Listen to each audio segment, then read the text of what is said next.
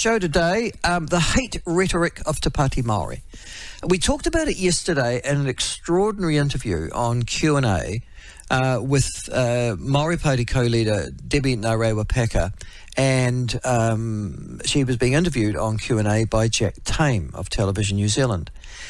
It was extraordinary in the sense that it suggested that a genocidal, white, supremacist government was currently occupying the primary seats in Wellington and committing, without exception, genocide upon the Māori people of this country.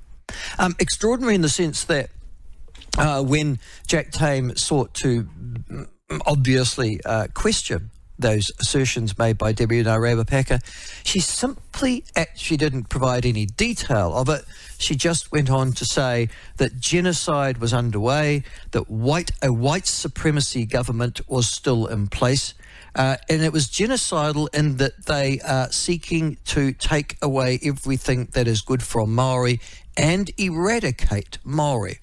I actually wrote down some of the phrases that she used because it seemed that at a time when Donald Trump can change potentially the culture of a country and the speech that he's just about to deliver in Milwaukee in Wisconsin, and an understanding in the United States of America from both sides of the political divide that their rhetoric has led to a violence that has scared them now and made them aware of the circumstances that they ironically have created in some way, and that we have talked about hate speech becoming so much a lexicon of social media in this country.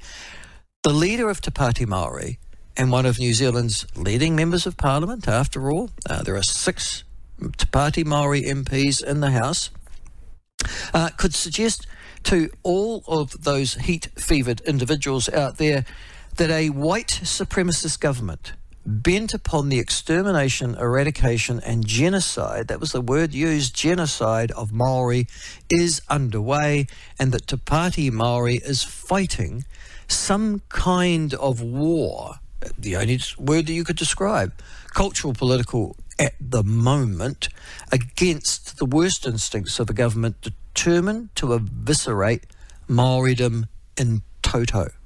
To talk to us about that, and we have invited Te Pāti Māori to come on to the show repeatedly to try and justify those points of remarks. They have refused. They'll only talk to certain media, it would appear, and then only if they get a free ride. We are interested in one of the government's leading Māori members, a member steeped, it would seem, in the culture of his forefathers, and more importantly, with a significant role in terms of policy development in this country. We're joined by the Honourable Shane Jones. Shane, thank you very much for coming on to the show, and I would... Oh, I can't put Shane on. So could you please put Shane on for me, Josh? Thank you, Shane. Shane, mate, sorry, I was trying to put you on, Shane, and I couldn't. Welcome to the show. Yeah, kia ora. Morning, folks. Listen, I'm interested, Shane. You are one of New Zealand's leading Māori politicians. This Parliament has more members of Parliament, I think, of Māori descent than any Parliament in the history of New Zealand. Are you a white supremacist government? Are you all a bunch of Uncle Toms, which seems to be the suggestion of Te Pāti Māori? Yeah, I had an unusual, well, not an unusual, but a distinctive journey to Parliament. My church, the Anglican Church, provided me with a scholarship and the support of my parents. I went to St Stephen's Boys School as a teenager. Yep. Sadly, my capacity for language was inversely related to my ability on the rugby field, so I was a minority in that regard. But look, what's happened in the New Zealand Parliament is that there are a host nowadays of parliamentarians with Māori ancestry, and the vast majority of it, whilst we're very proud of it, we do not believe in blood shaming. Blood shaming has become the rage of the Māori Party, and they have now come up with a term called Momo Toto, which means you are a blood traitor. They have turned into a toxic mix of ideological bigotry the concept that if you are possessed of Māori ancestry, there is only a certain way that you should behave. And if your character does not meet the measuring stick of the Māori Party, then you are not only blood shamed, but you now are regarded as a blood traitor. And no one has perfected that art more than the Dolores of our parliament. That's that demented teacher out of Harry Potter, who became fanatical in her sort of pursuit of blood being the basis upon which you established a person's character, for those of your listeners who may know of Harry Potter. So for the rest of us, like myself, who celebrate all of our backgrounds, Croatian, Welsh, but more importantly, our party, and I accept as a parliamentarian, that there's only one way forward for the country. We have to empower ourselves as individual citizens through growing our economy, constantly moving towards being a well-adjusted citizen, and standing against this latest display of bigotry as put on the television recently by Debbie. And basically their policy is to run a blood directory. And you always have to be pure. So if you belong to the government, or if you belong to New Zealand First and you're mixed Māori ancestry like we all are, then you're regarded as something as a political mudblood. Now, that's how distorted and that's how twisted her ideology has become. And sadly, she gets a free pass far too often. Yeah, and that's the bit that concerns me, because it's that free pass, particularly from the mainstream, Shane, and also from organisations like the Race Relations Commissioner, the Human Rights Commission, that would normally call out this kind of activity were it coming from any other ethnic or cultural group. Why is she given a free pass? Well, it's certainly something. I did notice a change in tone and character from the times of Te Ururo Flavel, who was our head boy at St. Stephen's School, I might say. And after he left the field of play, and I was out of politics from 2014 to 2017, I've noticed an extraordinarily different, far more damaging approach from the Māori Party. They're not a political party.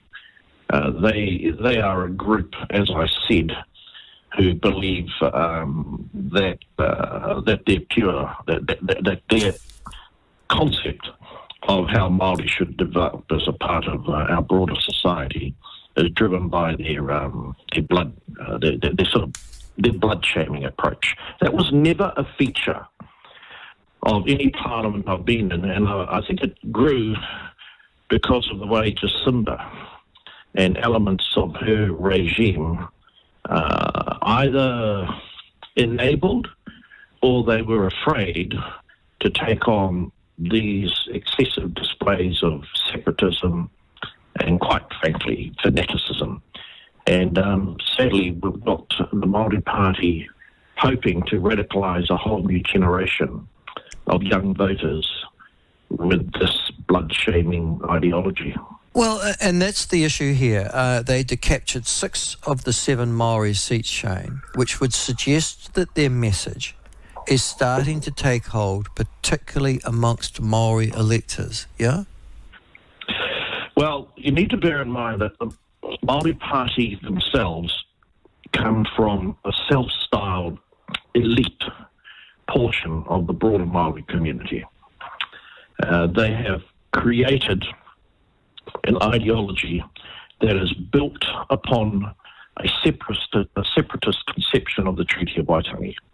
The Treaty of Waitangi, a foundation document, is an inseparable, indivisible statement of a set of principles upon which our nation eventually evolved. And history is never perfect.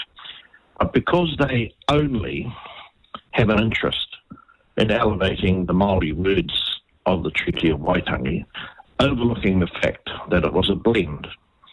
Now, that charter, or that cantankerous creed that they're spreading, is driven to isolate themselves in a tiny portion of the political spectrum, and they're hoping to attract more supporters. But just like out of the Harry Potter fictional tales, purebloods inevitably die out. They continually inbreed, and then they become enfeebled. And the Māori Party refuses to reach out and accept that the current circumstances of New Zealand with 5 million plus people is that we not only face dire political and economic challenges, but we're all in the same waka. There is no other. No one's coming over the horizon to save us. But that type of thinking is regarded as mudblood thinking. I understand your criticism. I understand that, and I don't disagree with you, Shane. But the reality is that they have obviously utilised that, well, if you like, radicalism. They're preaching, if you like, of Maori sovereignty, even coming up just recently with the declaration of Maori political independence, to radicalise, as you say, a new generation of voters as well. Genocide's a very powerful word, and so is a white supremacist governments. Those are powerful words. How long before someone addled, perhaps drugged, poorly educated, resentful, disassociated from our community, like many individuals are in the Western world, takes this rhetoric seriously and imposes some form of harm, physical, upon others? Well, at the recent election, there's always a very low turnout in the Māori seats. So Yep. You're always going to get quite odd results in the Māori seats because, as you know, New Zealand First campaigned to have a referendum to get rid of the Māori seats. But we ourselves obviously got 6.2% of the vote, and there was no mandate at all for us to run such an agenda. But you need to bear that in mind, and you need to bear in mind the vast majority of Māori New Zealanders are not on the Māori roll, and the vast majority of Māori New Zealanders did not give their party vote to the Māori Party. And I think this time round, as they witness the escalation of incendiary, inflammatory rhetoric, and it cheapens language. But then they're not interested in the fact that they are cheapening, that they are diminishing the potency of language. They're only driven at a superficial level to appeal to a group who they're hoping will base their lives around the mentality of victimhood and grievance culture.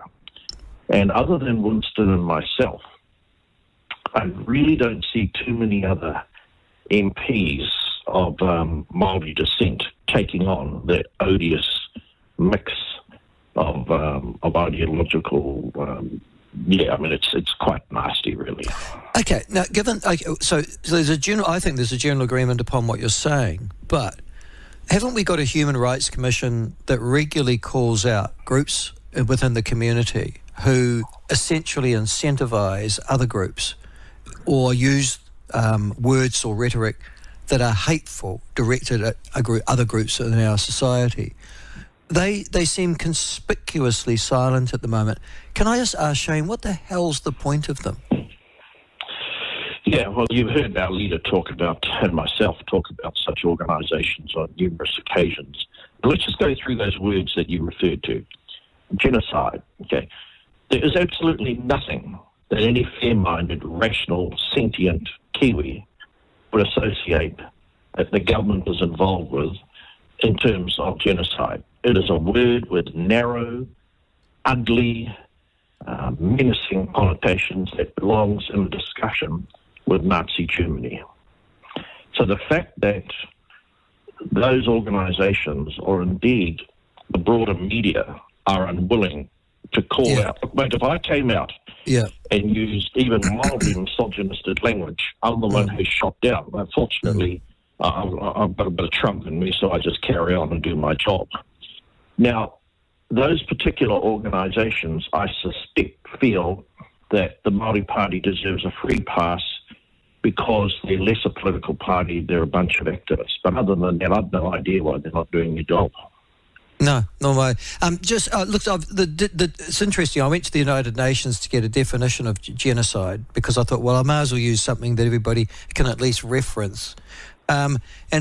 Genocide is a crime committed with the intent to destroy a national, ethnic, racial or religious group in whole or in part. Those are very serious words, and if somebody was to take them seriously and be radicalised by them and seek to take arms against a white supremacist government, then that would place, just if you look at the rhetoric of the United States in particular, and you don't really want that to arrive in New Zealand on our shores, Shane, that would place people like yourself in some danger, I would think. Well, the reality is the current members of the Māori Party caucus don't even know how to spell the word. They've never read a book beyond the Fenton comic, The Ghost Who Walks. They have no conception of the broad sweep of historical movements that have vanquished or marginalised people. They seem to believe that they themselves are a voice of Indigenous purity for marginalised people. Māori are not marginalised in New Zealand. Māori, sure, have a host of equity challenges, but not much different, quite frankly, from the Pacific community. Not much different from the first generation of migrant communities. And what you're really dealing with is the transformation through the misuse of language and the free pass, the transformation by Debbie Packer, who herself must be at constant war because she's a muggle like myself. When you start to associate character with blood, then look in the mirror. The fact that you and I in 2024 are even having this discussion about parliamentary blood shaming is an indictment on Māori political culture. And the more frequently that senior figures call out this Harry Potter, Dolores nonsense, the better we're all going to be. Good on you, Shane. Thank you very much for spending some time with us this morning. Much appreciated. You have a great week, mate.